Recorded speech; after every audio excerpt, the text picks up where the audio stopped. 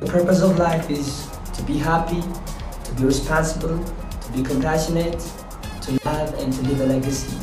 That's why I think my parents brought me in this world and called me Asharafi. I am a mechanical engineer by profession, born and raised in an extended family. But I learned from them. It is not what you do to your children, but what you taught them to do for themselves. Contestant number 4. Asharafi Akalu, life-changing force. Life-changing force.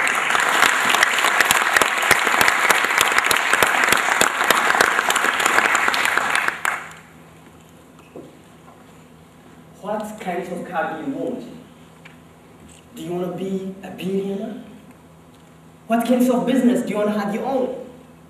You need more success? What do you really want? Master of the ceremony, fellow Toastmasters, and most welcome guests. A true story.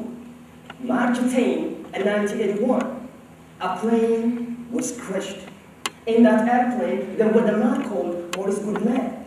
He was the only survivor, but he ended up in the hospital completely paralyzed.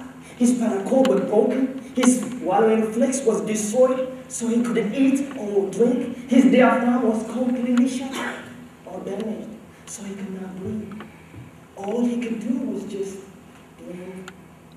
blink his eyes.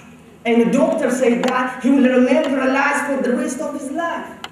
At that moment, Maurice Goodman, the only thing that could work at that hospital was his mind. So he started believing that he can bring all things back together again. So he created a mental image about himself getting well. And he set a goal that by Christmas, which means 10 months after the accident, he would walk out from the hospital by himself. And he held that image for days, weeks, and months. So time, he had to breathe by himself, move his arms and legs. And by Christmas, he walked out from that hospital by himself. Now, Maurice Goodman is an author, a famous author and international speaker. He turned the greatest challenge of his life into a greatest gift. And he summed up his situation with 6 words.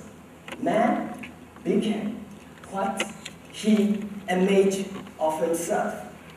Ladies and gentlemen, the moral of the story is that there is a life-changing force. The concept is a simple mental activity called imaging. Just create a mental, vivid, or clear image about your desired goals and objectives achieved, and hold that image in your conscious mind until it sinks into your subconscious mind. Regarding imaging, we expose to its power the moment we are born, whether consciously or unconsciously. So if we image positive, abundant things, or if we image negative, scarcity, what we imagine definitely will going to happen. But tonight, I'm going to concentrate on today. I'm going to concentrate on the power of positive imaging. Let us take good examples. The 7 wonders of the world, the greatest achievement of the past, or the technological achievement today. You can take Aksum, Lalibela, even this conference hall. Before it came to existence, it was just an imagination in people's mind. So what we imagine in our mind, definitely we're going to hold it in our hand. There are 3 steps for successful positive imaging. The first one is put it down and write it. First, we have to identify what we really want. For example, if you don't have a car, what kind of car do you want? Do you want that car which is assembled in Ethiopia like Abai, Amai, Takazi, or Chevrolet? Or do you need a Japanese car like Nissan or Toyota? When you write your desired goals and objectives, you must be specific. And until you write a goal, it will be only a wish, so put it down and write it.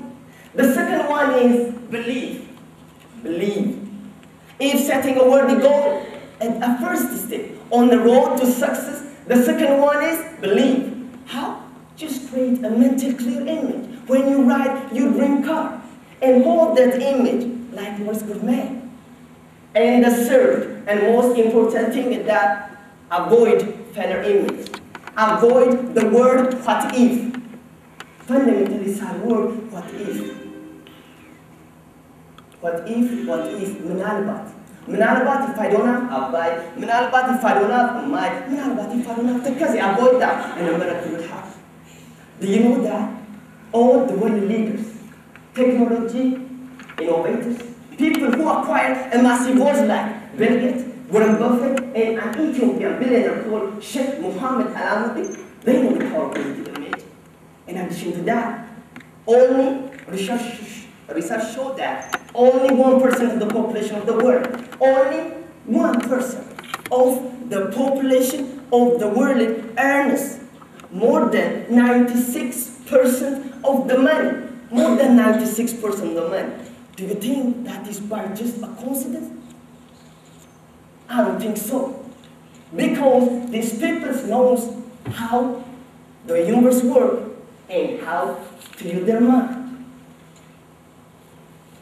Fellow Toastmasters and most welcome guests, remember, our mind is the most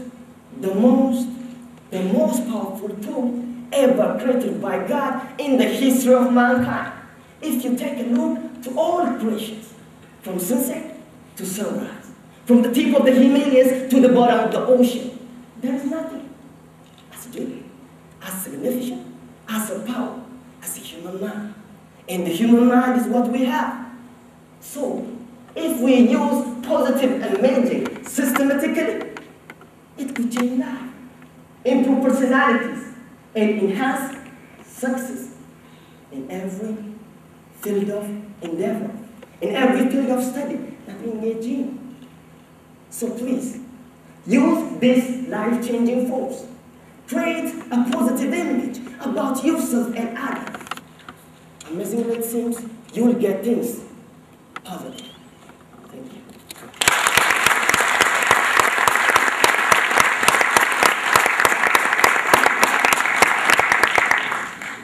Thank you very much. You just heard